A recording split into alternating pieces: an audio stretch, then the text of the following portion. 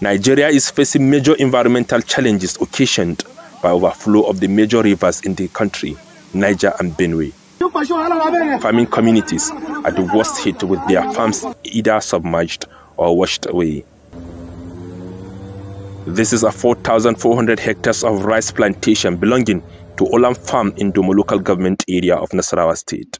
The whole plantation is now under the water. The operators of the farm have raised concerns that the estimated loss running into billions of naira could create scarcity of rice next year. Our total capacity is to 240,000 tons in this facility here. And we also have a partnership in a mill in Kano, which has another 120,000 tons of capacity. Communities in the area were also displaced by the flood coming from River Benue. We lost the rice, pepper, and his daughter's house have been destroyed. Flood is like a disaster that is common around our host community, just because of their locations. And whenever it happens, the company is always proactive to ensure that the victims are evacuated to a safe place.